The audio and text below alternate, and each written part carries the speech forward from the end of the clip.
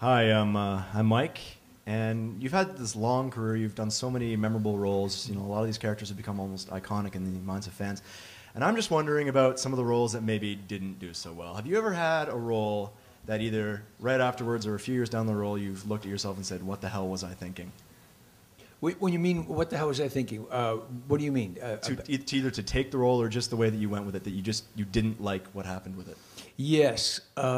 Unfortunately, and I think what it was the style and the way we did it. I did a series called Voltron, Defender of the Universe. And because of my bad behavior, I had to work alone. Peter Cullen used to just fall apart, and they finally had to kick everybody out of the room.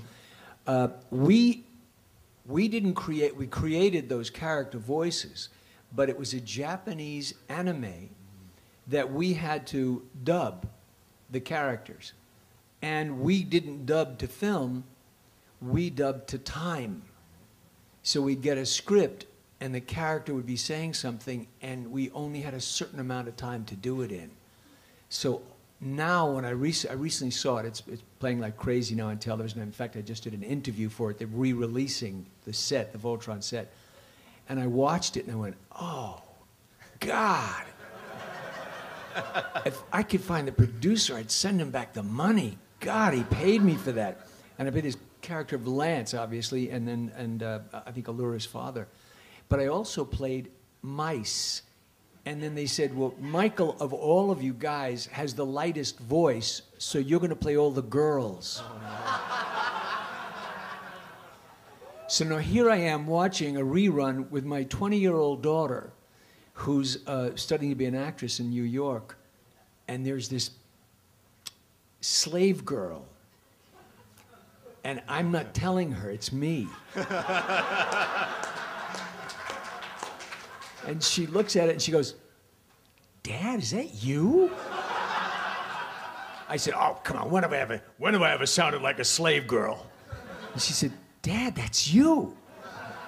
Yeah, because they weren't going to pay a lot of money, so they had you play little kids, you know, and of course in the Japanese versions, as opposed to the American versions, even today, when you die, you die. When you get mashed, and they cut a lot of that out. We saw some of the original, and there's a lot of nudity in the original Japanese Voltron. I mean, the little guy's standing around there saying, gee, my nipples are getting hard. What about you? I said, look at this. This is amazing. We don't have that in American films, but there's a lot of kids getting trampled, so we wound up going, oh no, help me, oh, ah! And a lot of that stuff. And I said, God, by the end of the day, I have this little tiny voice, and I can't do it now, but boy, then it was little girl stuff. I said, this is embarrassing. I hope nobody watches me film this. Now, of course, it comes back to play. No, I have to watch it. And I go, yes, I would like not to have done that. I would like that to have been expunged. It's one of those things that you were caught peeping in someone's window and someone photographed you. I'd rather not have that. Not on my record anymore. But hey, I got paid for it. What the heck? All right, thank you very much. What the heck?